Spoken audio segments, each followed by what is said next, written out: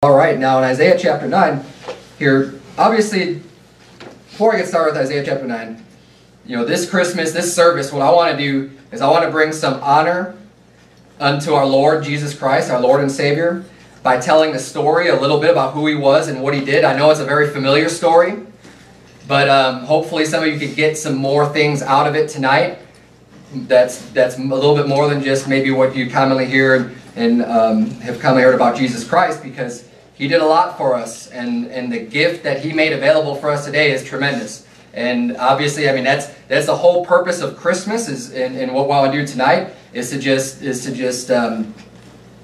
shed some light on that, and to honor that and respect that, and give Jesus His due time today. Because, I mean, this is the day it's supposed to be all about Jesus Christ. It's not about the presents. It's not about Santa Claus. It's not about any of that stuff. It's about what Jesus did for us. And we're going to take the time tonight to just look back a little bit about who Jesus was, what He did, and the gift that's available for us. So here in Isaiah chapter 9, you can see in verse number 6, this is a prophecy about Jesus Christ to come in the Old Testament.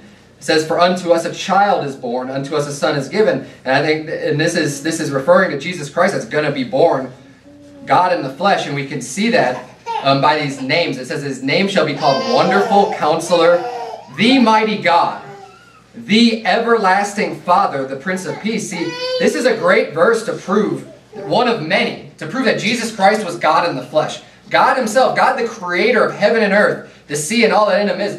God created everything, became a man. God took on the form of a man and of a servant when He was born through Jesus Christ. And that's why it says His name is going to be the Mighty God. The Everlasting Father was born a man in this world. Go ahead and turn to Psalm chapter 22. It's just a little bit back in your Bible from where you're at in Isaiah. See, Jesus Christ is God in the flesh. 1 Timothy 3:16 tells us, it says, "And without controversy, great is the mystery of godliness. God was manifest in the flesh, justified in the Spirit, seen of angels, preached unto the Gentiles, believed on in the world, received up into glory." Again, another scripture, another verse, and that one from the New Testament, explaining that God was manifest in the flesh. God was made known to us in the flesh. Jesus Christ was God in the flesh. Now, there's a lot of people who don't believe that today, but those are two very clear scriptures that just flat out say, hey, His Son's going to be born, His name is He's going to be the Everlasting Father. Okay, He is the Mighty God. And the Bible says in 1 Timothy 3:16 that God was manifest in the flesh. John 1:1 says, "In the beginning was the Word was with God, and the Word was God." And then later on in John 1 it says, "And the Word was made flesh and dwelt among us." So, many places in the Bible we see that, Jesus Christ was God in the flesh. God is a human being. And that in itself is an amazing thing. It's a miraculous thing. And it's the reason why, some 2,000 years later we still observe, our time is based off of His death and His resurrection. And our time is just based around Jesus Christ Himself, and we're still celebrating, His birth, and we're celebrating and recognizing Jesus Christ today. And there's so many people that are Christians and that follow Christ because He was God in the flesh. It was an important event, obviously. Now, Psalm 22, we're going to see a little bit about the sufferings of Jesus Christ, because Jesus Christ did a lot for us. And I want to take some time to recognize all the things that we did, because normally, if someone's talking about Jesus and you just think about, the first thought that's going to come to your mind is probably just going to be, hey, He's a real loving guy, and He was. He did a lot of great miracles. Absolutely. You're probably going to be thinking, though, about the positive, nice, good things that Jesus did. That's going to be the first thing that comes to mind. But He did so much for us and so much more. And it's not necessarily pleasant, but it's good for us to hear and look at, because He did a lot for us. Look at Psalm 22. Look at verse number 6, because this is the prophecy of Jesus Christ, and this is all describing what He went through and what He did for us when He became a man to bear our sins. Look at verse number 6. It says, "But I am a worm and no man, a reproach of men and despised of the people." This is what Jesus Christ was going through. He called Himself a worm, a reproach. He is despised. "All they that see me laugh me to scorn. They shoot out the lip, they shake the head. saying he trusted on the Lord that he would deliver him. Let him deliver him, seeing he delighted in him. And you can see in the New Testament, that's exactly what happened. When they nailed Jesus Christ to the cross, the people were mocking him and ridiculing him and saying, oh yeah, he trusted in God. Let God save him now if he really be the Son of God. You know, they were just saying all this stuff. It is exactly what was prophesied here in Psalm 22. Verse number 9 says, but thou art he that took me out of the womb. Thou didst make me hope when I was upon my mother's breasts. I was cast upon thee from the womb. Thou art my God from my mother's belly. Be not far from me, for trouble is near, for there is none to help. Many bulls have compassed me. Strong bulls of Bashan have beset me round. They gaped upon me with their mouths, as a ravening and a roaring lion. Verse 14, I am poured out like water, and all my bones are out of joint. My heart is like wax, it is melted in the midst of my bowels. When he was hanging up on that cross, basically, he was so exhausted, he was just poured out. He was poured out like water. All of his bones were out of joint just from hanging up there on that cross. The amount of weight, his own body weight and gravity is pulling down on him, and the pain and the suffering that he was going through. Verse 15 says, my strength is dried up like a potsherd. I mean, he's done. You know, he's got no more strength left. He's poured out like water. It says, and my tongue cleaveth to my jaws, and thou hast brought me into the dust of death. He's so thirsty, right? That his mouth is just completely dry. And his tongue is just sticking to the top of his mouth. His strength is dried up. Verse number 16 says, for dogs have compassed me. The assembly of the wicked have enclosed me. They pierced my hands and my feet. I may tell all my bones. They look and stare upon me. They part my garments among them and cast lot upon my vesture. I mean, make this real. Think about what he had to go through. They put nails through his hands and his feet. It says when he says, I can tell my bones, that word tell means like when you go to a bank teller. It's a little bit of an older word that's not quite much used today, but I mean, you go to a bank teller. The reason why they're called a teller is because they count the money, right? They're able to count it. So what he was saying, that when he could tell all his bones, he could count them. And the reason why he could count his bones, it says because they look and stare upon me. The reason why is because he was beat so bad. Jesus Christ was beat. He was whipped with a whip. He was whipped so hard, it cut through his body where he could see his own bones. This is the suffering that Jesus Christ went through. Okay, he went through a lot for us. And a lot of times, like I said, when we think about Jesus Christ, and understandably so, I mean, it's not the first thing you're going to think of. It's not the first thing I think of. But I want to take the time to recognize what he did for us. Because everything that he did here, everything that he went through, it was for you. It was for me. It was for everybody in the entire world. He did all of this stuff. He allowed this stuff to happen. The just for the unjust.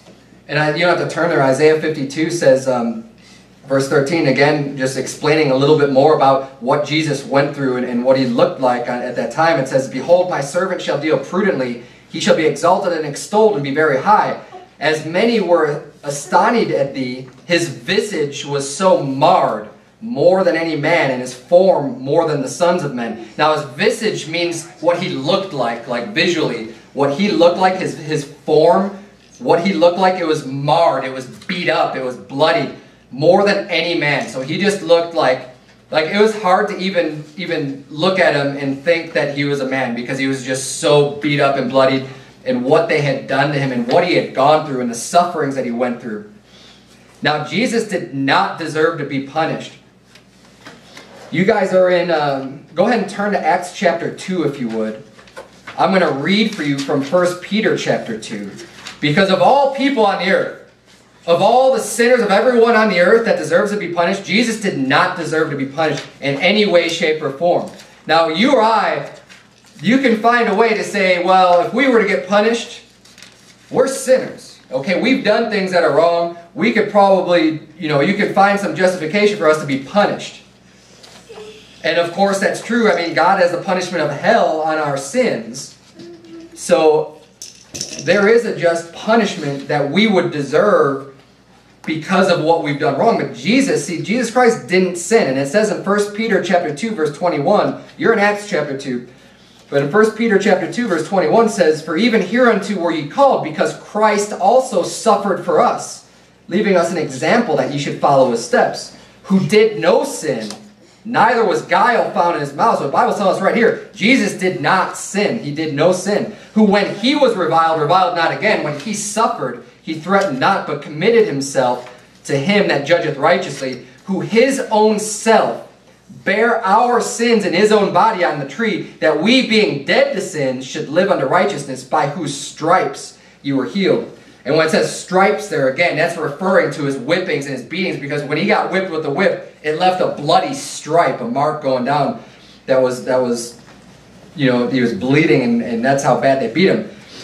And it says his own self, he bare our sins in his own body when he was up on that cross. So when Jesus Christ came, he allowed it. I mean, he got whipped, he got beat up. They did more than that too. In the New Testament, where I'm not going to go there for sake of time in my notes, but I mean, they mocked him. They stripped his clothes off of him. They put this purple robe on him, thinking, "Oh yeah, you're the king, right? You're some king." And they mocked him. They made a crown, but it's a crown of thorns. And they put that crown of thorns on his head. And then they beat him with a rod. It says afterwards they beat him with a reed on top of his head after he's already had that crown of thorns on his head. People spit on him. They covered his face. They punched him and said, "Oh, prophesy. Who is that just hit you?" You know, just mocking him and making fun of him. "Oh, you're a prophet? Yeah, tell us who just hit you then." And this is the Son of God. This is God incarnate. God in the flesh. And this is how he was treated when he came to this earth. By many people that rejected him and beat him up and bloodied him and spit on him and mocked him. And again, I mean, spitting on him, you can think, "Oh, that's not that bad." Have you ever been spit on before? Has anyone ever spit in your face? That is like one of the most humiliating, that is the most enraging thing, especially for a man. Like, if someone were to come up to you and spit in your face, that would make my blood boil in an instant. I mean, that is something, I mean, you just don't do that. And that is so degrading and so disrespectful. And that's how they treated him. That's how they thought of him. And this is God in the flesh, but he allowed all of this. It is amazing. He allowed everything to happen. He suffered it. He took it. He took the shame. And the reason why he did all that, he took that for us. You see, we're the ones that would deserve that punishment. But he allowed all this to happen so he can bear our sins in his own body.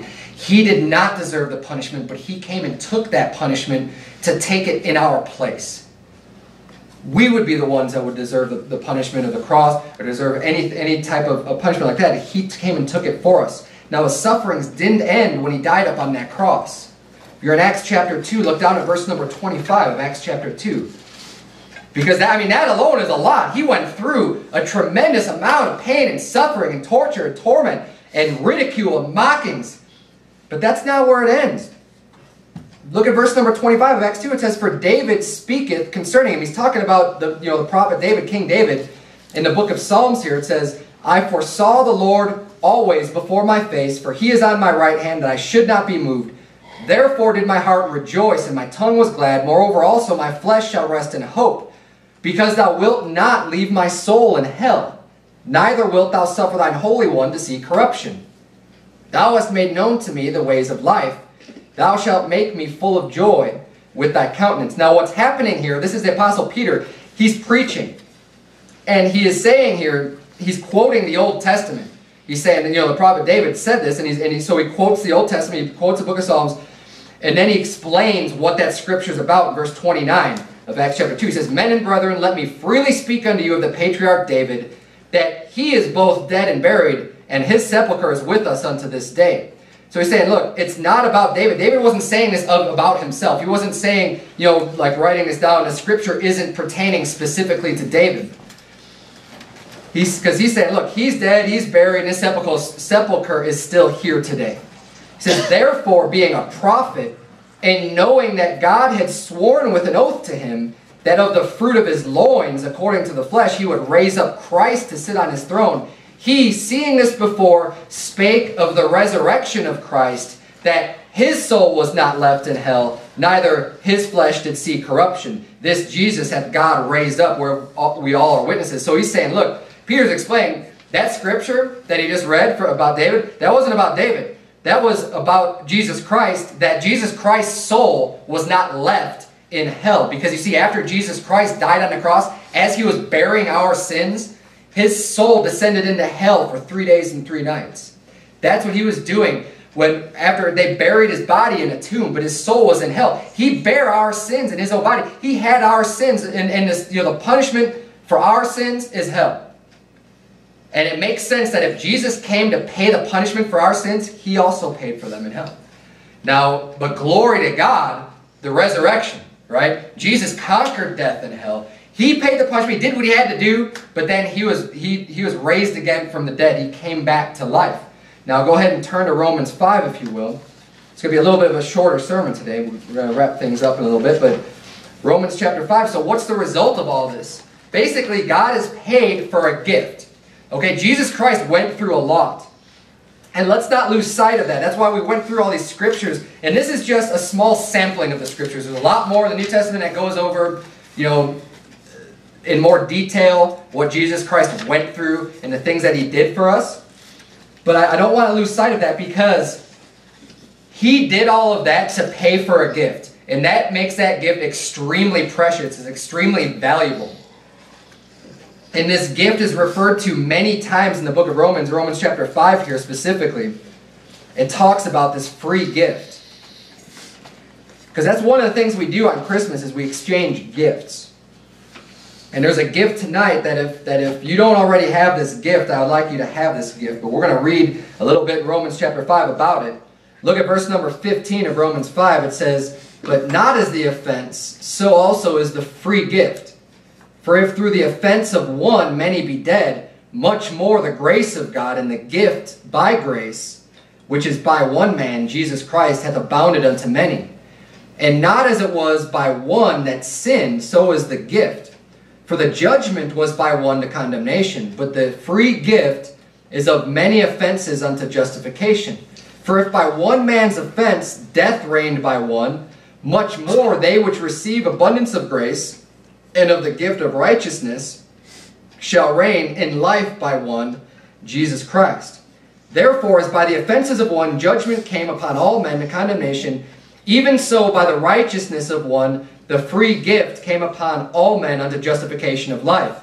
For as by one man's disobedience many were made sinners, so by the obedience of one shall many be made righteous. Moreover, the law entered that the offense might abound, but where sin abounded, grace did much more abound. That as sin hath reigned unto death, even so might grace reign through righteousness unto eternal life by Jesus Christ our Lord." Now we notice there, you keep on saying, he's on saying the gift, the free gift, the gift. And this is extremely important to understand, because this is one of the things that I think it's a concept that people don't quite get about salvation. And it's an extremely important concept. A lot of people, they say they believe that. They'll say that they believe salvation is by grace through faith in Christ. But I think a lot of people don't quite grasp just how free and how complete that gift is. Now, who here likes to receive a gift? I know I do. Is there anyone that doesn't like to receive a gift? I think everyone likes to receive gifts, right? Now, there's the reason why the Bible uses this word gift a lot. It uses a lot in this chapter and in other places too. The Bible talks about a gift. And it's not a mistake that it uses that word, okay? Let's just analyze a gift real briefly. Okay, a gift is something, Sebastian, you mind coming up here real quick? I'm going to use you for my illustration, okay? We're going to use an example of giving a gift, right? You just stand right over here. Okay, let's say here's Sebastian, and I go, "Sebastian, I want to give you this Bible for a gift," okay? It's a pretty nice Bible. I got it online. It's probably about $50. But I want to give this to you, but you need to give me $1. Is that a gift? No, of course not. You're paying for it. What if I said, "Okay, you know what? No money. I don't want you to have to buy it. I'm going to give you this Bible, but first you're going to have to go out and wash my car." Is that a gift? No. That might be a good deal. I mean, it might be worthwhile. It might be something you want to do, but that's not a gift. I mean, by definition, it's not a gift. A gift has to be something that, hey, you know what? This is free. I want you to have this. So let's say I go, "Okay. Now, let me ask you this. Let's say, you know what, no money, nothing, no strings attached. I just want you to have this for a gift. Do you have to accept it?" No. No, of course not. You can say, "No thanks, I don't want that." But let's say you accept it. Go ahead and take it. Now once I give him the gift, who does it belong to? It belongs to him. Yeah, it's his. Would it be right for me, let's say a week goes by and And I hear this dirty Sebastian's out there, and he's spreading rumors. He's saying, man, that Pastor Berzins, he's like, yeah, it's one thing you see him on Sunday, but you should see him during the week. That guy's out. He's out boozing it up and doing all these things. And I go, you know what? I heard you lying about me. Give me that pack. Now, would that be right? It might seem, you might be like, you know what? You shouldn't have been saying those things. But here's the thing. Once I give him a gift, like if it's truly a gift, you go ahead and have a seat. Once I give him a gift, it belongs to him, right? I mean, the ownership has changed. If I were to take it back just because I didn't like something he said or something he did, right, then I'd be stealing it. I mean, I'd just be stealing it back from him. It wouldn't have been a gift in the first place. And if he had to be good, if he had to do right, if he had to do all these things in order to maintain and retain that gift I gave him, that's not really a gift. A gift is something you give it to someone one time and it's theirs. Okay? And this is what's so important about salvation, because the thing with salvation is, a lot of people don't get this, but it's really important. I want you all to let it sink in, because salvation is a gift. The Bible says that the gift of God is eternal life. Okay? Now, if it's truly a gift, then it's not something that you work for. It's not something you have to obey the commandments in order to receive. Because God's just offering. He says, you know what? I bought this. I paid for it. I want you to have it. Now, a lot of people these days just say, no thanks, I don't want it. Some people think, well, I'm just going to go and try to buy my own. I'm going to buy my own way into heaven. I'm going to work my own way there. I'm going to live the most righteous life, and I don't need what Jesus did for me. That's what some people think they're going to do. Or they think that, well, I've done way more good than I've done bad, so I deserve to go into heaven. But the problem with that thing is that we don't deserve to go to heaven. We're all sinners. We all have a debt. We all have done wrong. For all have sinned and come short of the glory of God. We deserve hell. But Jesus Christ has paid for our way into heaven. He's paid for our sins. He paid for every single one of them when he died up on that cross. And it's a gift. It's a free gift. There's no strings attached with this. All you have to do is receive it. Now, with Sebastian, with the illustration of the Bible, all he had to do was reach out his hand and take it. Now, with eternal life, we can't physically reach our hands up to heaven and accept that gift. It's not a physical, tangible thing. It's eternal life. It's something that's inside of us. So the way that we do that, as in Acts 16, it says, sirs, what must I do to be saved? And they said, believe on the Lord Jesus Christ, and thou shalt be saved in thy house. The way that we receive that gift from God is putting our faith in Christ. Once we do that, that gift, that is the action of us reaching out our hand and taking that gift. When we put our faith in Christ and say, you know what? He's my Savior. I want Jesus to save me. I'm trusting on Him to save me. That's when you receive that gift. And then I tell you what, that gift, as true as God's Word is, as true as God is to His Word, it's eternal. That gift lasts you forever. And that is an amazing gift. I mean, this physical book I have in my hand, or if I give him another book, doesn't matter. I mean, this will eventually perish. It's going to get old, and it's going to, decay and rot and whatever. It could get burned up, whatever. But eternal life, you can never lose it. It's eternal. It's something that's with you forever. And this is what I think a lot of people don't get, because they'll think that, like, well, yeah, you just have to believe in Christ to be saved, but if you were to go out and murder someone, if you were to go out and do something else that's really bad, well, yeah, God's going to take it away from you. I mean, you're going to go to hell. That's not true. If you had to obey the commandments in order to keep that gift, I mean, even the worst command, right? Even the biggest sins, if you had to obey the law, then that wasn't really a gift. That was more of like, well, you do this, this, and this, and I'll give you this. That was more like you earning it. That was more of you, obeying all these things in order to receive that. And that's no longer a gift. That would be a contract. That would be something else. But you couldn't call that just a free gift. It's something that's just, here you go. I want you to have this. And here's the thing, okay, with gifts. And I'm just going to put this in here real quick, because we don't have anything to do with Santa Claus in this house. Because of that, one of the reasons specifically is because of that concept of a gift.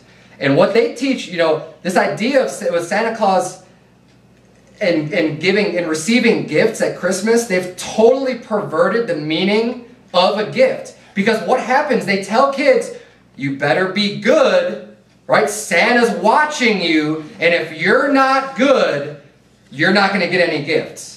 So you better be a really good child and just make sure that you're on your best behavior, because if you're not, then you're not going to receive gifts from Santa. From this guy that somehow can just see and hear and know everything. You know, it sounds a little bit like God to me. But that just perverts what a gift is all about. And I don't want my children to have a false sense of what a gift is about. You see, they get gifts from their parents and from other people because people love them. And they want them, hey, I want you to have something nice, and this is yours. And it doesn't matter whether you were good or bad. If I want to give you a gift, that's yours, and that's your gift. And they own that. That's theirs. Now, it's not something you earn by obeying and being a good child. Now, maybe if they're good, they might end up getting more gifts, just in general, because, hey, I love them and I want to bless them more. I want to give them more things. They've been great. They've been a blessing to me. But it's not the same as you have to be good in order to receive this gift. And that's a perversion. That's just a little side note of this sermon, but it's kind of important that we understand, you know, what is a gift? It has nothing to do with being good or bad. It's something that you just receive out of love. And this is a gift that's given out of love. It's unconditional. The only thing required of the person is just to receive it. Like, that's the only condition of a gift, is just someone has to receive it, right? And it's no different with the gift of God. God loves us. God has a gift for us. And all we have to do is accept it, and it's ours. And his gift, like I said earlier, it's eternal life. It's going to last forever. And the whole point of observing Christmas Day is to celebrate the fact that God sent a Savior into the world. We're all sinners. All of us needs to be saved. We all need eternal life. We need to escape that eternal punishment. And the Bible says the most famous book or famous verse in the whole world in the Bible is John 3:16. It says, "For God so loved the world that he gave his only begotten Son, that whosoever believeth in him should not perish but have everlasting life." That's a lot of love. See, and it's showing us here God gave. God's giving a gift. And his gift, it says God gave his only begotten Son. And just to magnify how much love that is, I couldn't imagine giving up one of my girls' lives. Giving up to say, this is my daughter. I'm gonna let her be beaten and punished and ridiculed and mocked and just go through all of this stuff for you, for some other person, for some other sinner, for some other wicked person. You think about, Jesus Christ paid for the sins of every single person in the whole world. That's a lot of people. That's a lot of sin. A lot of people do a lot of really bad things in this world. Jesus Christ came to pay the punishment for those sins. God loved us so much, he said, I'm going to give up my only begotten Son to pay for you people, but to pay for you sinners, because he loved us. Like I said, it's hard for me in my human amount of love that I have to be able to think of doing something like that with one of my children. God did that with his only begotten Son for us. That's a lot of love. We don't deserve that, but he loves us anyways. The Bible says in John 15:13, says, "Greater love hath no man than this, than a man lay down his life for his friends," which is exactly what Jesus Christ did for us. He laid down his life to save us. God loves us. He does not want us to go to hell when we die. He loves us so much, he made it free. He could have done anything in the world as the requirements to get into heaven. He could have just said, no, it's by the law. You have to be good. You have to do it. And if you don't, too bad. Tough luck. And that would have been just, because God's the lawmaker. God's the one that makes the rules. But see, we all fall short of that, and God knows that. And God still loves us, even though we fail. And he loved us enough to just say, you know what? The ultimate gift, Jesus Christ, God in the flesh, came and paid the penalty for the sins of the whole world. And it's free. And all he says is, I just want you, in order to receive it, just believe me. Believe me. I gave you my word. I gave you my Son. My Son came. He performed all these miracles that no one has ever done. He's done more things to prove he was who he said he was, beyond a shadow of a doubt. He came back from the grave, and he showed himself. He showed the holes in his hands from where they nailed him to the cross. Witnesses went out all throughout the world and spread the gospel of Jesus Christ. And he said, look, all I want you to do is just trust him to save you. You can't do it yourself. Just believe on him. That's all he's asking of us. It's not very much. It's very, very little he's asking of us. Very little. And he loves us that much. It's an extremely expensive gift. There's no way we could ever pay for that. There's no way we would deserve that. But God loves us enough, and He's willing to give it to us for free. The Bible says all we have to do to be saved and have eternal life is just believe on the Lord Jesus Christ. I'm almost done here now. If you haven't already received that gift from God, today is the perfect day to do so. I really hope you receive that gift. Put your faith on the Lord Jesus Christ. Get saved. Get that free gift. Hey, Christmas is no better time to receive that gift than today. You might as well just take it, put your faith in Christ, and have that settled. Now, if you've already received that, and you know this stuff, and you've heard this before, okay, there's still more for you in the sermon, because it's one thing to receive a gift, but what about everybody else? See, there's a lot of people in this world, they don't even know about the gift that God has for them. And it's amazing. People don't even realize that there is such a thing as a free gift that's eternal life. I mean, something that, because I'll tell you what, the vast majority of people, because I go out and I talk to people every single week, multiple times a week sometimes, I'll go out and I talk to people, and the vast majority of people think that if I'm not a good person, if I don't do good and obey the commandments, I'm not going to heaven. That's what most people think. That's what most people believe. They don't realize it's a gift. It's just a free gift. Receive that free gift. You don't have to rely on yourself to get to heaven. You can't. You can't do it. You're going to fail. Receive that free gift. If you already have that free gift, tell other people about it. And that's the best thing. See, Christmas is not all about you, right? I know we love giving gifts. I love giving gifts. I love as much as I can just to give people, to give to my kids, to give to my family, to give to extended family, whatever we can do. I love giving those gifts. I don't care if I get any gifts. I mean, it's nice. Don't get me wrong. Hey, I like to receive gifts too. It's a nice thing, but that's not what it's about. It's about other people. It's about giving a gift to other people. And the Bible even says, it says in Acts 20:35, it says, I have showed you all things, how that so laboring ye ought to support the weak and to remember the words of the Lord Jesus, how He said it is more blessed to give than to receive. And that is as true as the day is long. It is more blessed to give than to receive. And in 2 Corinthians chapter 9 is the last scripture I'm going to turn to. Verse 7 says, every man according as he purposeth in his heart, so let him give. Not grudgingly or of necessity, for God loveth a cheerful giver.